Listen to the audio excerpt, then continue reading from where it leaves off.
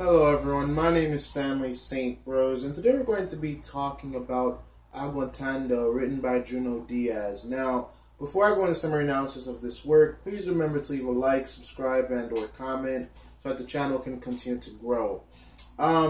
This work by Junot Diaz, the short story, is of course part of the Drowned short story collection. Aguantando pretty much continues the story of Junior, Rafa, and his family, and their transition from living in the Dominican Republic to the United States, specifically in New Jersey, in the United States.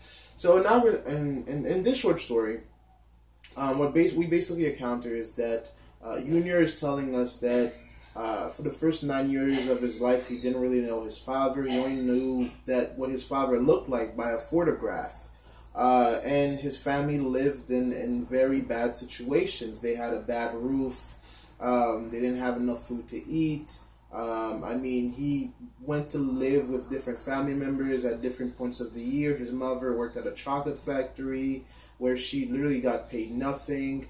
And it's poverty all around. You know, everybody within the community that they lived in are poor.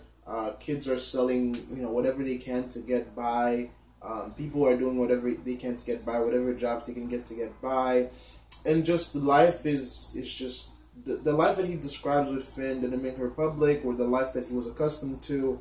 There was a lot of poverty, a lot of people just doing whatever they can to just eat. Because everything was everything that you had to buy cheap, or specifically in his family, everything that they had was cheap. Their house was not the most beautiful house, and they had to do everything that they could to survive. Now, he talks a lot about his mother within this work. Junior is our narrator, and his mother is, she was happy when she first got married to her husband, but then he left for the United States. He's working in the United States, and she hasn't seen her husband in a long time. And the father, Junior's father, wrote to them before saying that he was going to come and visit them, or coming to get them so that they can immigrate from the Dominican Republic to the United States. And this never happened, and now they're at a point where they're just trying to figure out what's going to happen. Is their father ever going to come back? Is Junior's mom ever going to be reunited with their father? Is situations going to get better? And they blame their situation, where they don't have any money or they don't have any food to eat. They kind of blame it on the father, because if he was around, he would be another person that would be able to get a job and be a breadwinner for the family. But it's all on the shoulders of the mother to work, to take care of the children. And she has family members, the grandmother, never family members helping her out, but it's just not enough. So in this work, we see how the mother kind of like deals with the fact that her husband is abandoned her and their children, and she has to deal with raising these two kids, and also these letters that she's getting. She got a letter before in the past, and even Rafa knows this. Rafa knows that his father has done this already. He wrote a letter, called them saying he was going to come to get them or come to visit them, but this never happened. There was one point where the mother even bought a goat and had everybody come over. They were going to have a party to kind of celebrate the father coming, but the father never came. And in this letter, they kind of feel like the same way. Junior, this is the first time he's witnessing this, that his father wrote a letter saying he's going to come. And he has a lot of thoughts in his mind about what this reunion with his father is going to be like, or how's it going to be like to see his father, to know his father, to be with his father.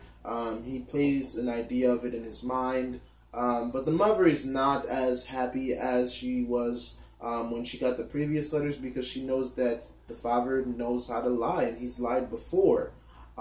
So you see how everybody reacts within this short story, and how life is tough for them. You see a lot of men coming on to the mother within this work, because she still had men attracted to her, making advances towards her, but she never got with any of them, or chose any of them, because she already had enough in her case, and she already had certain troubles with men, especially with her children's father, and it kind of seemed like she doesn't want more problems. And there's a lot going on now. knowing from the other short stories within this work, knowing from Fiesta and Israel, what happens within this family, we do know that Junior, Rafa, the family, they do immigrate to the United States. They do get better lives, and their lives pretty much rotate around, New Jersey and New York when they get to the United States. And there's a lot of things that go on between the mother and father, in terms of the father cheating on the mother, in terms of the family breaking apart, in terms of family conflict. So there's a lot that's going on here, and this short story, Aguantando, just gives us some more background on what's going on with this family and where it's headed. I mean, it's great that the father does eventually come back for them, and in of a way puts his family back together. But at the same time, these individuals within this short story, they're thinking about what's going to happen to them. Is their father going to rescue them? Is their father going to help them out? Is there going to be a breadwinner, another breadwinner of the family? What are they going to do, and where their lives are going to go? So there's a lot to look into this, and to just see what's going on.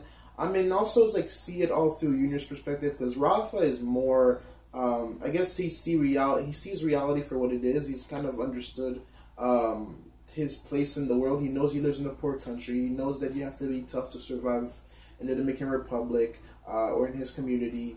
He knows that his father lies. He knows that adults lie, and he's going to just do what he can to survive on his own and take what's his. Junior has a more kind of like, well, he's still a kid. He's not really used to the realities of the world yet, so he still thinks that, his father, he thinks that his father will come, and that their reunion will be a great one, or a pleasant one. And yes, the father does come. We know this from the other short stories in this collection, but it's not that's set in stone for the other characters. For me, one thing that's like most interesting about this work is just how realistic it is. When you think about Hispaniola and you think about Haiti and the Dominican Republic, both of these countries, they have poverty, they have widespread poverty. Dominican Republic is a little bit more well-off financially than Haiti, but still, poverty exists in both of these countries. It's tough in both of these countries. Their economies are not, their economies are not as strong as a first world country, and a lot of people do struggle to survive. A lot of people take to the streets to sell whatever they can to get by. And, the rights and all of the mandates that, people have in America, and protections that people have in America when it comes to work, when it comes to wages, when it comes to, things like a minimum wage that exist in a lot of first world countries. And in other countries, that's non-existent. You get paid whatever, your employer decides to pay you. And if you're not happy with that, they have, an army of people who are in line waiting to get work. So in other countries, in third world countries or developing world countries, if you're not willing to work, because the mother within this work, she is working day and night, 10, 12-hour shifts, and she's getting paid nothing, and she doesn't whine or complain about this, because she knows if she does, she can be replaced, and no one will bat an eye, and no one will feel sorry for her. So the poverty and the struggles of this world are very tough, are very arduous, and everybody has to do whatever they can to survive. In terms of a deeper meaning, in terms of analysis, for me, it's just a lot of these characters, they express real human being emotions. They express real human being emotions, because they see the world for what it is. They see that, people lie. They see that sometimes things are presented to you and they're not fulfilled. I think the mother understands where she is. She knows that her husband might never come back to her. She knows that she's going to have to be this only provider for her family. She's dealt with men, and she knows that all of these men that are making advances towards her, they're probably only interested in lust, and then once they're done with her, they'll move on to the next person. The kids, Rafa is just, he's getting what's his in terms of his fists, in terms of his physical presence. He's just doing what he wants, and he's getting what he wants with his fists. And Junior, he's still a kid, and he's just he can see like things getting better, or maybe his father is a better person. But I think I guess the lashings of reality hasn't hit him yet. And the older he gets, especially when we look at Fiesta, the story before this, when he gets older, he really starts to understand. Yeah, well, not Fiesta. Fiesta's not before this. There's another short story before that, but in terms of the whole lot of short stories within this, Junior does understand reality better, and his place in the world better. So for me, Junot Diaz, he knows what he's writing, and he really captures real human emotions from a kid's perspective, from an adult's perspective, and just from a survival perspective. Because these characters are literally just trying to survive and trying to make better lives for themselves. But at the same time, they know the reality that they live in, and being hopeful and wishing for the best doesn't always mean that the best things will happen to you, no matter how hard you work or how hard you try. But yeah, that's my perspective. That's my look on this work. Please remember to leave a like, subscribe, and or comment, and I'll see you guys in the next video.